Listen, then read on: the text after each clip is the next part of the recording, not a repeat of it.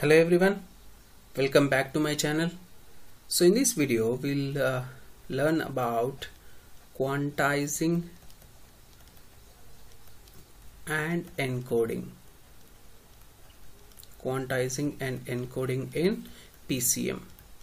Okay, so in detail we'll see how the quantization and encoding happens in PCM. Okay, if you are first time to my channel, please consider subscribing and encourage me to do more videos like this. Right, so we have basically sampling, right? So the m of t in continuous time is given to first sampler, or sampling, the process is called sampling, and then it is given to quantizer, and then it is given to encoder. Okay, so these are the basic parts in transmitter of PCM, right? So we know that m of t, that is continuous time, okay, is converted into discrete time by using sampling. Okay, so you'll get a sampled signal like this, right? So this is again quantized to. So what does quantizer do? Quantizer, okay, so each and in quantizer, each and every sample is rounded off to its nearest quantization level. So number of quantization levels, each and every point which I am writing here is very important. Number of quantization levels depends on encoder. Okay, so if the encoder is n-bit encoder,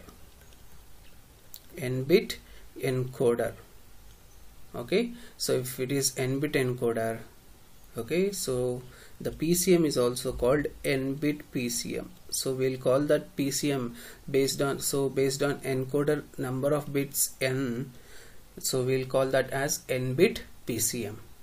That means each quantization levels, if each quantization level is converted into 2 bits, suppose 2-bit encoder, that is each quantization level is converted into 2 bits, then it is called as 2-bit PCM. If each quantization is converted into 3 bits, then it is called as 3-bit PCM. Okay, so n bits is called as n-bit PCM. And therefore if you have n-bit PCM, number of quantization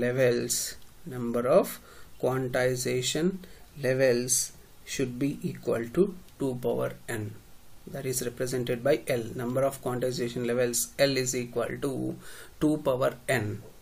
This is very important, which you have to remember. Okay, so L is equal to 2 power n. So if it is n-bit encoder, then you will have each sampled value is converted into n bits, therefore number of quantization levels is 2 power n. Suppose take an example of n is equal to 2. Okay, n is equal to 2, and therefore number of quantization levels is 2 square, which is equal to 4 quantization levels. Okay, suppose take an example of m of t like this.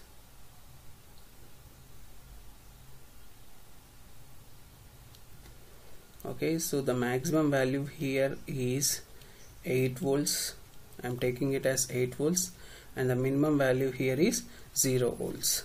So the range of m of t is from 0 to 8 volts. That range is called as dynamic range. The range is called as dynamic range. Okay, so we'll call this as DR, dynamic range, which is equal to Vmax minus Vmin.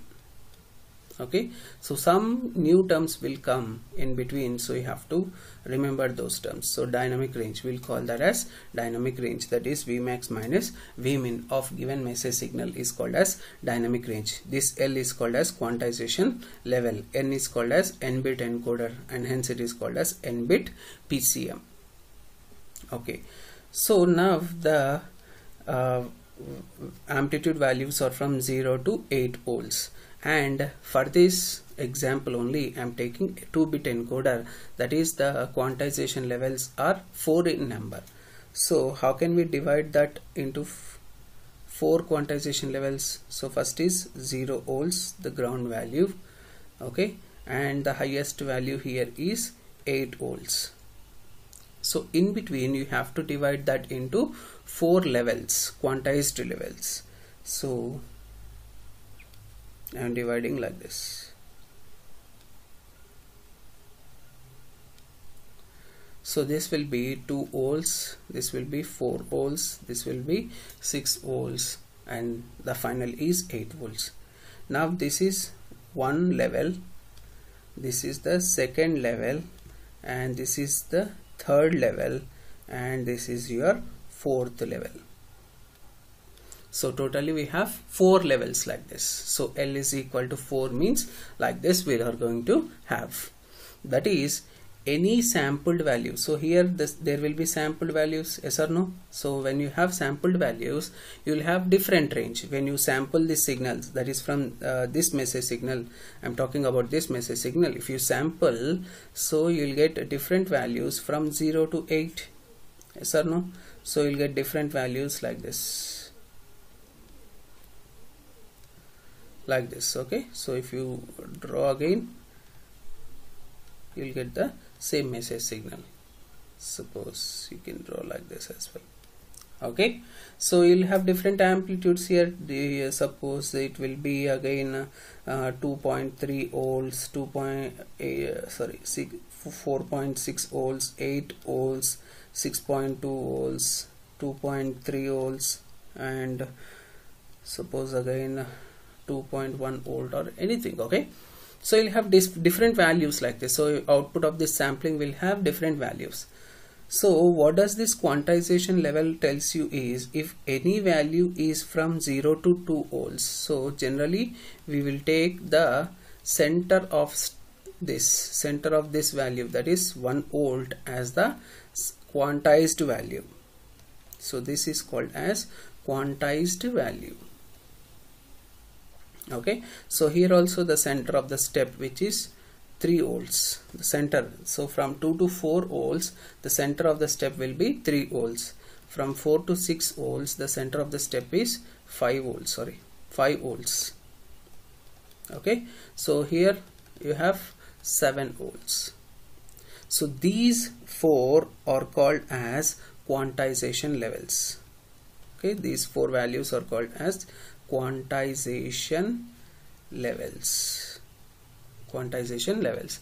That means if you have 2.3 volt, if you have a sample of value 2.3 volt, so 2.3 volt will fall under this category, second level, yes or no? So any value from 2 to 4 volt, any value, it may be of any value from 2 to 4 volt, it is quantized, that is it is rounded off to 3 volts. It is rounded off to 3 volts. Now that means this 2.3 volts is converted into 3 volts. Suppose if you have an amplitude of 6.2 volts, 6.2 volts, 6.2 volts fall under this category. So any value of 6.2 volts will be quantized to 7 volts. Okay, so this is called as quantization. This process is called as quantization. Okay, so these values are called as decision boundaries. Decision boundaries, that is they are going to decide the boundary for the quantized value, and these values are called as quantization levels. Okay, so this incremented value, that is from 0 to 2 volts, so this incremented value is called as step size. Okay, so the size of this quantization level is called as step size. So this is also called as step size. Okay, so this is step size. So in this particular example, step size is equal to 2 volts. Step size is equal to 2 volts because the difference between 6 and 4 is 2 volts, 8 and 6 is 2 volts. Okay, such type of quantizer where step size is fixed. Step size generally will represent it with delta value. Okay, so if this step size which is fixed, then that is called as uniform quantizer. Uniform quantizer. If the step size is not fixed, the step size is not fixed, then it is called as non-uniform quantizer. Non-uniform quantizer. Okay, so understood how this quantizer works. So quantizer quantizes based on the levels here. So these are the levels which we have to take, so which we are going to take. So 0 volts, 2 volts here, 4 volts, because we require number of levels as 4 because we have taken encoder as 2. Suppose if you have taken encoder as 3, then number of quantization levels are 8 in number. So then step size will become 1 volt. That's all. So we will take from 0 to 1, right? Next is from 1 to 2, 2 to 4, 2 to 3, 3 to 4, 4 to 5, 5 to 6, 6 to 7 and 7 to 8. Totally you will have 8 levels, 1, 2, 3, 4, 5, 6, 7 and 8. So totally 8 levels will be there. Then step size will be 1 volt. Okay, so it is purely based, number of quantization levels purely based on this encoder only. Okay, so if encoder is of 2-bit encoder, then the step size is high. If the encoder is of 3-bit encoder, then the step size is 1 volt, which is low when compared to the previous case. Okay, so the number of levels and the step size depends only on encoder value. Okay, right. So what is the function of encoder is, it is a to D converter. A to D converter. So what does it do is, it will allocates the digital value for this quantization level. So it will allocate like this. So if it is a 2-bit encoder, so it will allocate 0 0 for 1 volt, 0 1 for 3 volt, 1 0 for 5 volt and 1 1 for 7 volt. Okay, so if your sampler values are 2.3, 6.2 and 4.3 and 1.2 volts respectively, then what will encoder do? So 2.3 falls under this category, so it is quantized to 3 volts, so its corresponding digital value is 0 1.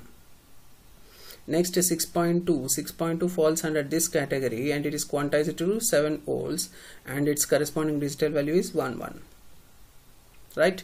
So next is 4.3. so 4.3 falls under this category, its quantized value is 5 volts and digital value is 1 0. Similarly 1.2 falls under this category, so it is quantized to 1 volt and its digital value is 0 0. So now we are going to have digital values, and that digital values are represented using rectangular pulses. So first is 0, so you'll have 0, then you have 1 1 1, so on. So 0 1 1 1, again 1, then 0, then all zeros only, 0 0 0. So this is the digital signal.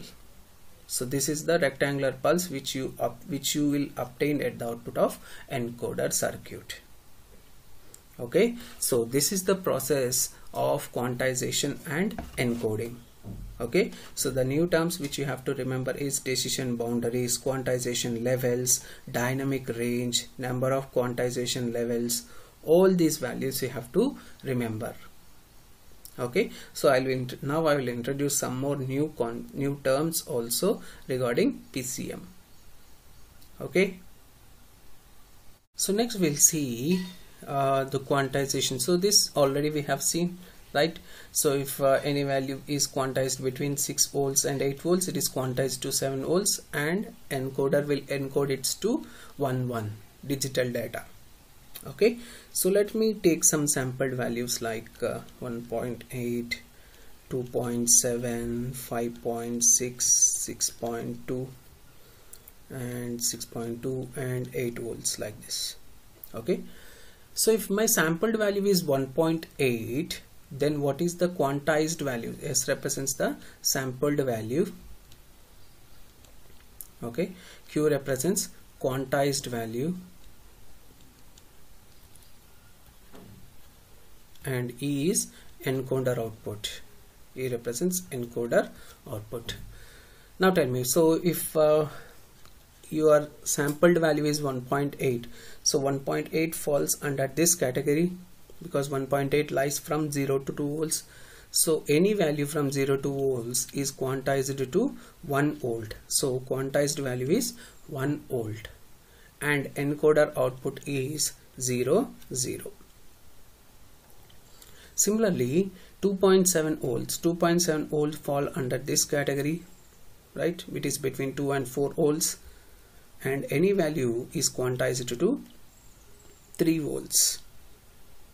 Okay, and its encoder output is 0, 1. 5.6 falls under the third category. Okay, so third quantization level, and its quantized value is 5 volts, and its corresponding encoder output is 1, 0. 6.2 falls under the fourth category, that is fourth quantization level. So it is encoded to 7 volts, and corresponding encoder output is 1, 1. Right? So next is 8 volts. 8 volts falls under the last category only. It is quantized to 7 volts, and encoder output is 1, 1. If you observe here, okay,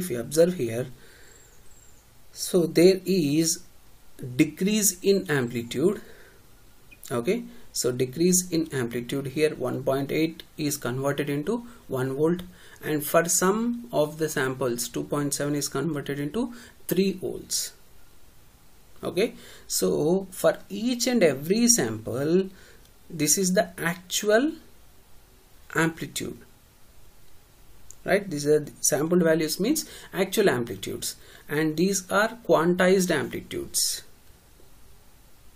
These are quantized amplitudes. For each and every sample, we are changing the amplitudes. Why? Because in order to make it a constant, because encoder can take only constant values. It cannot take values like this. Okay, fractional values cannot be taken. So values, if you have 1 volt, it can be directly converted into 0, 0. If you have 3 volts, it is converted into 0, 1. 5 volts, 1, 0. 7 volts, 1, 1. So like this we can program an encoder. Okay, but we cannot program encoder to take the values from 0 to 2 volts as 0, 0. Okay, so thereby what we are having is, for each and every sample, I'm writing here, for each and every sample, due to quantization, due to the process of quantization, an error is being introduced. An error is being introduced. Such type of error is called as quantization error. The error due to quantization process. So that is why it is called as quantization error. So it is represented by QE. Understood? So each and every sample, since we are rounding off to nearest integer value, so thereby you are decreasing, either decreasing or increasing. In some cases we are decreasing now, so in this case we are decreasing, in this case we are increasing. But either increasing or decreasing, you are changing the actual amplitudes. So when you are changing the actual amplitudes to quantized amplitudes, there is an error which is introduced in each and every sample due to the process of quantization. And such type of error is called as quantization error. Very, very important, quantization error. We have a lot of concepts to be learned on this quantization error. Okay, we'll learn one by one. Okay, no problem. Understood? So what is quantization error in each and every case? So in this case, now actual amplitude is 1.8. Now quantized amplitude is 1 volt. So quantization error is 0.8 volts. Okay. Now 2.7 volt is the sampled value and 3 volt is the quantized value. So what is quantization error? It is minus 0.3 volts. In this case it is 0.6 volts. In this case it is minus 0.8 volts. In this case it is 1 volt. So always remember the formula for quantization error is sampled value minus quantized value. That is sampled amplitude minus quantized amplitude. Okay, so because actual amplitude is what you get, actual amplitude is what you expected the output of this encoder, but what we are giving is quantized value. So error means actual value minus the taken value, that is the considered value. Okay, so that is why it is always equal to sampled value minus quantized value. So 1.8 minus 1 is 0.8, 2.7 minus 3 is minus 0.3 volts, 5.6 minus 5 is 0.6 volt, 6.2 minus 7 is minus 0.8 volts, and 8 volts minus 7 volts is 1 volt. Okay, so this quantization error may be positive or negative. So if you take quantization value, so quantization value, maximum value of quantization error is equal to 1 by 2 into step size. 1 by 2 into step size. This is very important. Okay, so if you observe here, the maximum value is 1 volt. Maximum QE value here we are obtaining is 1 volt. So what is the step size here? So step size is delta is equal to 2 volts. So step size for this problem, for this particular problem, is 2 volts, and half of this step size is half into 2 volts, which is equal to 1 volt. So that is the maximum value of the quantization error. Okay, you can check for any value, you cannot exceed between this 1 volt. Okay, so since quantization error is extending for negative and positive values, so quantization error range of quantization error is from minus del by 2 to plus del by 2. Okay, its minimum value is minus 1 and maximum value is plus 1. So QV max is equal to plus 1. So 1 by 2 into 2 volts is plus 1 volt. So maximum value is plus 1 volt and minimum value is minus 1 volt, and QE ranges from minus del by 2 to del by 2. Okay, so hope you have understood this quantization error very clearly. Okay, so if you have any doubts, you can comment in my comment section. I'll clear all your doubts. Okay.